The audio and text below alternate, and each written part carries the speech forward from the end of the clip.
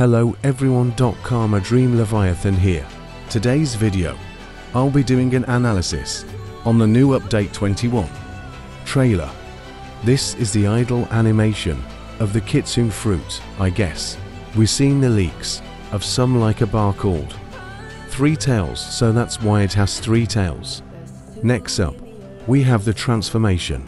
To be able to transform, you need to get the bar to 3 tails. To be able to transform, this is the running animation, except now we are 4-leg running. Other players can ride on the Kitsune transformation, only if you allied each other.